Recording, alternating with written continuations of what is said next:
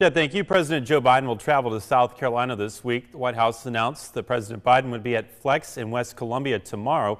Ahead of the visit today, the South Carolina Democratic Party will welcome Biden with a press call to talk about Biden's economic agenda he has delivered for the state. Biden's visit comes less than a week after First Lady Dr. Jill Biden delivered remarks during the Marine Corps graduation ceremony at Parris Island last Friday.